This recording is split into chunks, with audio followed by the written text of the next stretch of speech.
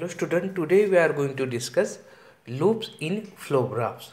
Okay, so in last lecture we are already discussed the things which are related to the basic blocks.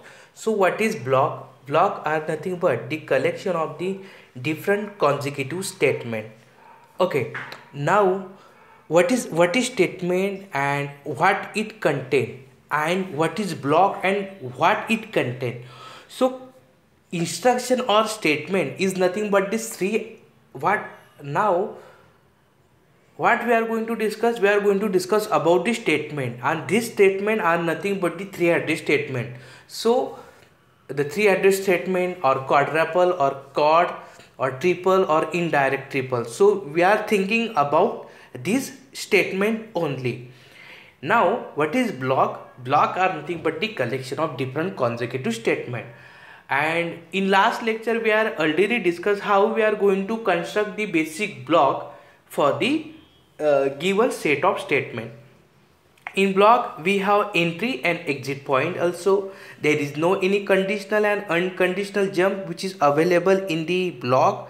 So also we discuss the algorithm. Now loops in flow graph. So what is flow graph? Flow graph is nothing but how the statement, how the block which is to be transfer, or what we can say that how the flow which is to be available in that basic block.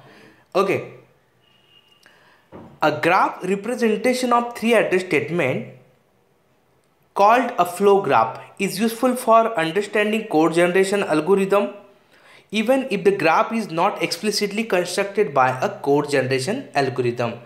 Nodes in the flow graph represent computation and the edges represent the flow of control.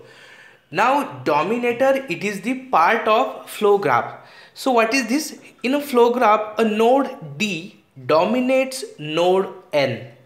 How? If every path from initial node of the flow graph to N goes through the D. Okay, it means that how we say that D dominates the node N if every path from initial node which is to be flow from the flow to a node N. Okay, this will be denoted by a D dom N. Every initial node dominates all the remaining node in the flow graph, and the entry of a loop dominates all the node in the loop. Okay, similarly every node dominates itself. So how the domination which is to be performed and how we are going to discuss, we will understood from the next diagram. Okay, so this is the left this is diagram. It shows flow graph. So what we can say that from 1 to 2 and 1 to 3 there is a path, that is flow available. Now 2 to 3 is there, not 2 to 1 is there. Okay, from 3 which is the path which is to be forwarded from 3 to 4, then 4 to 3. Okay, this is loop available in it. Again 3 to 4. Now next from 4 to 5 to 6, then 7. Also there is a loop or unconditional jump from 7 to 4. Next from 7 to 8, 9 and 10. Also we have 10 to 7, 8 to 3 and 9 to 1 unconditional jump are there. So this is nothing but the flow graph. Flow graph means what? As its name suggests, it shows how the graph which is to be flow. Now here we will discuss dominators. So one dominate all the remaining node, that are 2 to 10 node.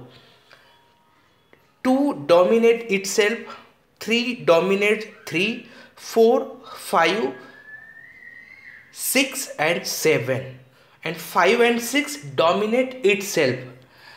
Now next 7 dominate 9, 8 and 10, and here 9 and 10 node or vertex which are dominate to each other. So what we are trying to do, we are trying to explain the concept of flow graph. So here the vertex or node describe the computational, or what we can say that it describes the mathematical expression, and arc or path shows the flow from one node or one vertex to the another. So these are the things which are related to the loops in the flow graph. In next lecture we are going to discuss the algebraic expression. Okay, thank you.